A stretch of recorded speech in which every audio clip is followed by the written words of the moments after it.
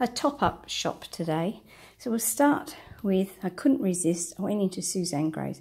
There was a massive sale on there, and so I bought these two. I mean, they're classed as winter, but they are quite thin, but, you know, we don't have cold winter like some countries. So they were from Suzanne Grae. The two tops actually cost me $31.95, and they would have cost about, what would they have cost actually? The regular price would have been on, they would have cost $50. So, and I got, so I think it was about 30% off. And I saw them and thought, you know what, I'm going to treat myself. So that's two lovely tops. And then in the middle of the shopping centre, they were giving out free COVID tests. It's that time of year again, you know, it's winter. So she just kept piling them into my trolley.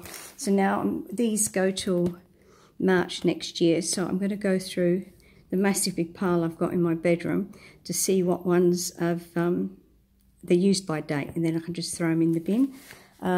Obviously the Woolworths little recipe book, freebie monthly book, and it has recipes and things in. Both Woolworths and Coles do these, so that's great. I needed some ribbon, yeah, so that's I got that. I just really wanted that, but it worked out really cheap to get it with a bow and that lovely frilly bit, so I thought, well, that'd come in handy. I always get this when it's on special. It's the touch-up die.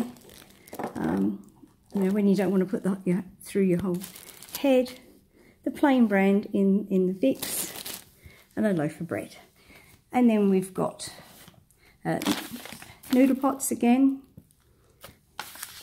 And these sachets are great. Continental spaghetti bolognese, chili con carne. That one is amazing. Haven't tried that one yet. I've tried a lot of the other, and I haven't tried this one yet. But obviously, I would do this with chicken mince because I can't eat beef anymore.